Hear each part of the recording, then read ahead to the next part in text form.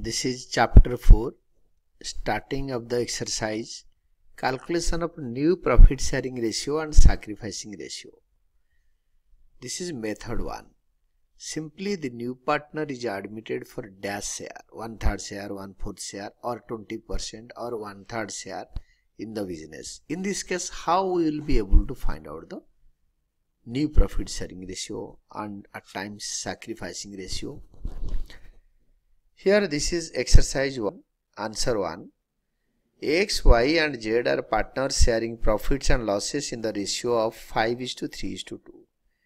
They admit A into partnership, give him 1/5 share of profits, find the new profit sharing ratio. Answer 1. Old ratio of X is to Y is to Z is equal to 5:3:2.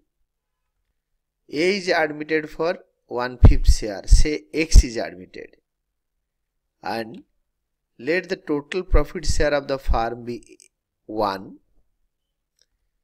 Remaining share of X, Y and Z after S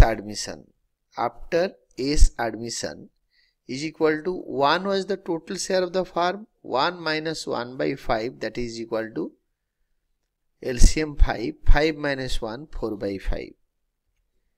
Excess new share is equal to 4/5 multiplied by 5/10. This 4/5 will be shared among X, Y, Z in the ratio of 5/10, 3/10, 2/10. Hence excess new share 4/5 multiplied by 5/10, that is equal to 20/50. Y's new share, that is 4/5 multiplied by 3/10, that is equal to 12/50. And Z's new share, that is 4/5 multiplied by 2/10, that is equal to 8/50.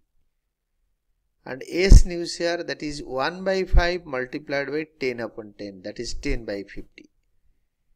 Therefore, the new ratio of X is to Y is to Z is to A is equal to 20 is to 12 is to 8 is to 10, that is equal to 10 is to 6 is to 4 is to 5.